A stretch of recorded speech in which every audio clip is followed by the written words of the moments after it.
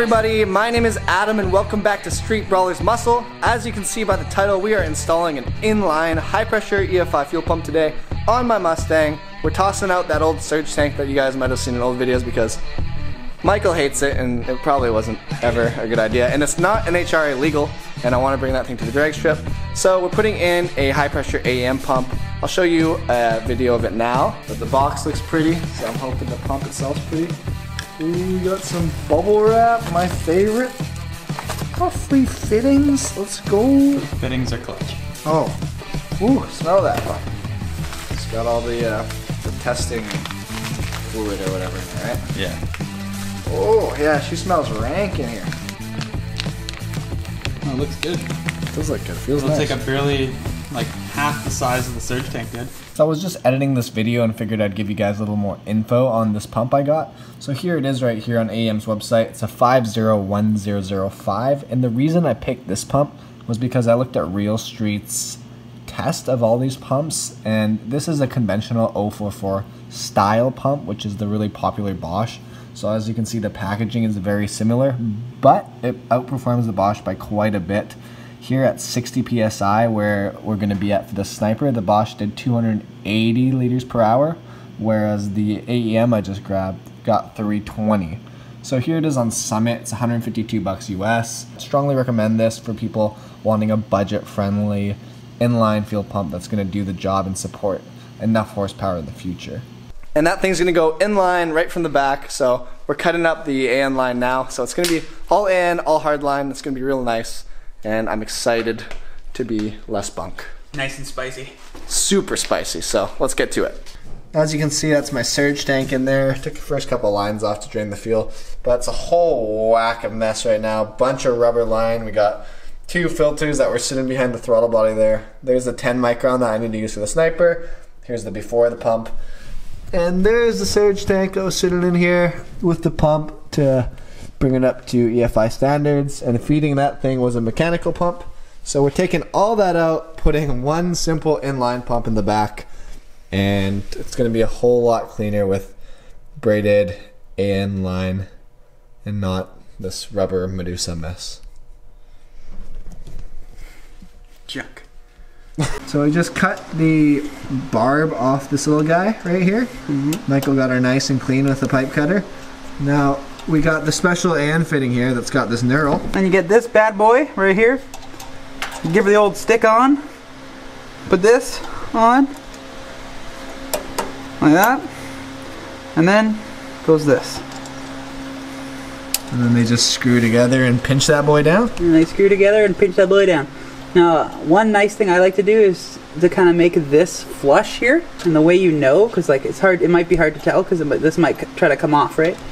Is you just put it in here like that and then screw onto this. You're holding this into the line and you're screwing this onto the line. So here's the bay. As you can see, a little bit of a mess, but we'll clean it up later. I just showed you guys that fitting in there under the proportioning valve for the brakes, and so the AN line's just going to come around back, enter the Sniper here, and the return is going to come out there where the fuel pressure regulator is and go straight into this 5/16 hard line barb. I'm pretty sure that's the minimum you can have as a return line, so keep that in mind. Bigger would be nice, but that's what we got stock, so that's what I'm going to use. Your fitting, put it on the line, and then as you can see in the fitting there's kind of like threads in there. See that? So this actually kind of bites onto the line already, and you gotta, it's key, like it's key that this line is all the way butted inside this fitting. So you gotta do everything you can to make sure it gets all the way on there. So just gotta make sure it's on there, because if it isn't, it'll push it out. I like to put a piece of tape at the bottom just to let me know if the hose slips at all, because that would be not good. It could leak. So I just usually leave like a millimeter, just like that. And if this area grows bigger, I know that the fitting is coming off. So fitting goes in here. You kind of have to shove it in there the first little bit until it grabs the thread. And you hear it. You can hear a little click. Yeah. And now what you're watching for is you got to make sure that it doesn't shove this off, because clearly the fitting is not going to work if it gets shoved off, right? So you can give it like a final little crank, make sure it's on there all the way, and then you're holding one and you're turning in. So holding one, turning in.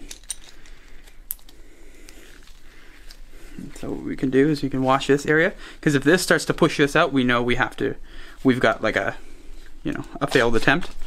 You just crank her in. You can hear her biting.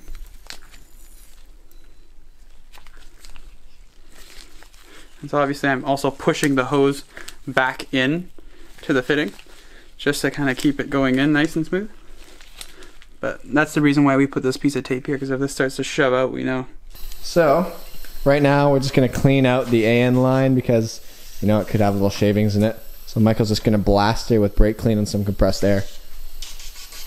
This is key, you gotta do this. Because sometimes you get little shavings and stuff. I think that looks freaking fantastic, boy. Press against the thing. Alright, so as you can see, it's going along nicely. It looks really cool in there, so I'm pumped up. Now we're going to put in this Earl's fuel pressure gauge. It goes all the way up to 100 psi, which is dope. It's just inline, so I got an inline fitting. So this will go right in behind the sniper, and I'll have fuel pressure, because that's quite essential for a sniper and troubleshooting. And yeah, I grabbed this baby from EFI Systems Pro, and they were great, so I recommend you go check them out.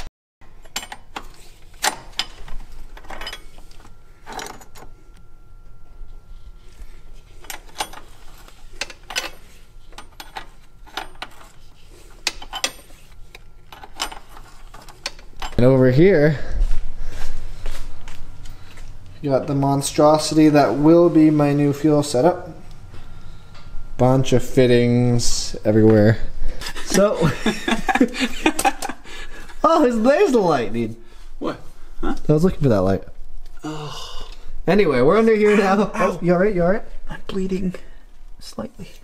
We're under here, and there's the fuel pump roughly mounted. No, it's not going to sit like that. This is just roughly mounted. We got the pickup right there. So we got it as close to zero incline as possible. We'll make some shielding and stuff for it. Cover the exhaust, obviously, and get that filter off there. So that's what's going on now. And we're going to continue the mountages with the filter over there.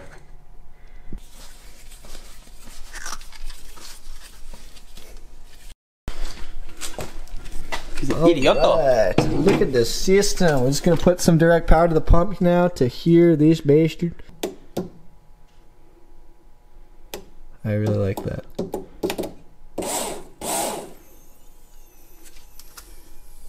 Maybe this pump uses a lot of power. Just might. So there's the setup right there. We got the pump, pre-filter, after filter.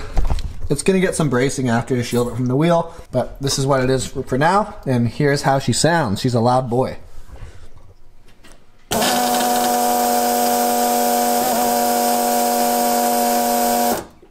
Damn. Rescore. Oh. we just got to put oil in here now because we did an oil change. And yeah, that's going to wrap up the fuel system and all the miscellaneous stuff that we did. And hopefully, you know, she starts and runs for the first time in a long time.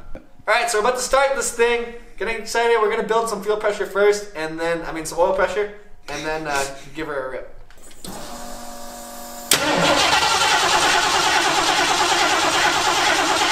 Five minutes later.